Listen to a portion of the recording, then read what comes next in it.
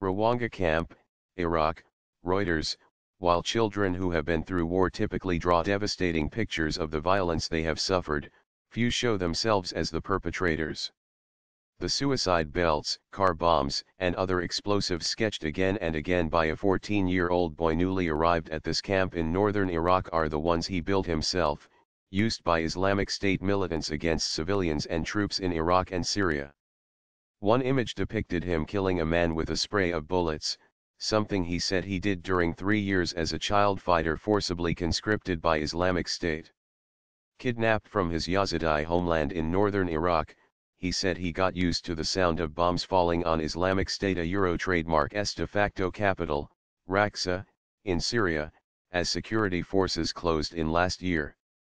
A Euro trademark's where I got shot fighting the SDF. A Euro, said the boy, not named to protect him from retribution, referring to the U.S.-backed rebel Syrian Defense Forces and pointing out a bullet wound on his shin. Giving him time to draw and talk about his experience is part of a treatment program to help him move on and protect both him and others from lasting damage. Hundreds of children are estimated to have been used as fighters by Islamic State, including boys who joined with their families or were given up by them and the offspring of foreign fighters groomed from birth to perpetuate its ideology. Experts have warned that indoctrinated children, who began escaping the clutches of Islamic State as its territory fractured last year, could pose an ongoing threat to security, both regionally and in the West, if they are not rehabilitated. Treating Yazidi children, who were separated from their families and in many cases orphaned, holds particular challenges. Persecuted twice. There is little in the way of specialized care for them in Iraq, where the minimum age of criminal responsibility is 9. The government has detained and prosecuted dozens of children for their suspected IS affiliation, according to a recent report by New York-based Human Rights Watch. Naif Jardo Qasim, a psychotherapist treating children at Rawanga refugee camp near Dohuk, emphasized that they are Euro victims and not criminals and should be treated as such. Highlighting the scale of the task, Yazidi teacher Hoshiar Khadida Suleiman recounts the story of one of his students, a young boy reunited with his family in the autumn. A few days later, the boy, a Euro trademark's father, woke up in the middle of the night to find his son wielding a knife to his throat, confused about whether he should kill his parents or himself. He was screaming that they were infidels and that he would rather die than be one of them, Suleiman said. When the militants overran Yazidi towns and villages in 2014, it killed or enslaved more than 9,000 adults and children in what the United Nations has called a genocidal campaign against a religious minority labeled heretic by Islamic State. It sold girls and women into slavery, marrying some off to fighters, and trained many boys to join the ranks of what it called the cubs of the Caliphate, posting videos of them committing atrocities in the name of its self-declared state. Most of the children returned, not home, but to displacement camps in northern Iraq, where they live with relatives, their parents either missing or killed by the militants. Everything changed while they were gone, said Qasim. Ethid a trademark if they even remember anything from their lives before Adding to that instability is the weight of the traumas they have endured. These children have seen their families killed, or were kidnapped, beaten, and brainwashed, he said.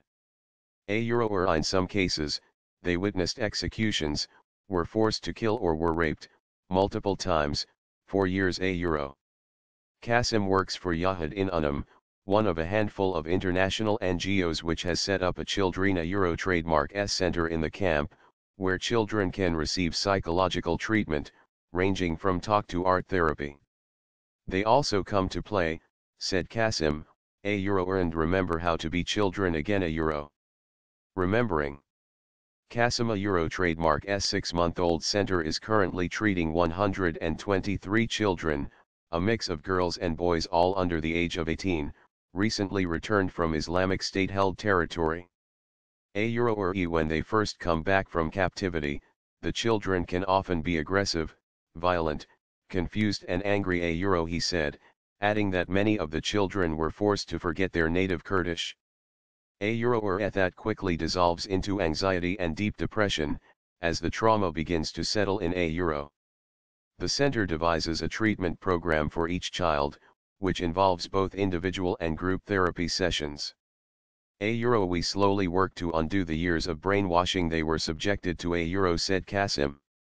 We want them to forget the last few years and start again.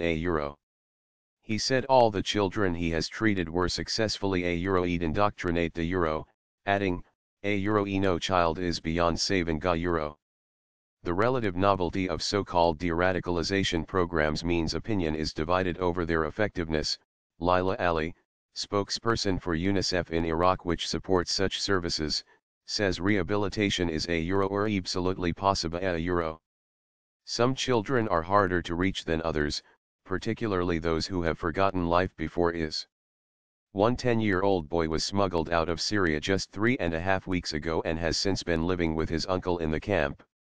Shy at first, he became animated when describing his accomplishments during his fighter training in Deir Ezzor, Syria, and said he is not sure his current life is better. Qasim says he exhibits confusion about whether he should denounce Islamic State trademark's teachings. He and other children sneak off to pray in the toilets, unconvinced they will not get in trouble with Islamic State for shirking religious obligations. Qasim says he is hopeful he will be back to normal soon. Some face new humiliations on their return.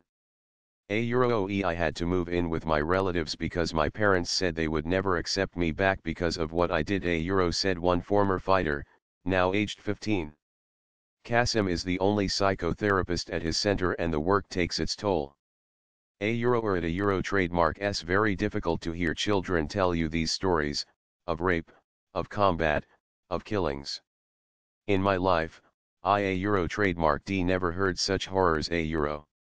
With little in the way of funds or a roadmap, some community members have pitched in to help in their own ways. Suleiman aims to rehabilitate Yazidi children at Sharia refugee camp near Dohuk by connecting them with their Yazidi faith with an emphasis on humanity and human decency. On a rainy afternoon in late February, they came to class in traditional clothes he had given them, white dresses and scarves with black and gold headbands for the girls, trousers, matching waistcoat, and red and white keffiyeh scarf for the boys. Trademark a simple thing, he said. But the clothes are a reminder of who they are and where they come from.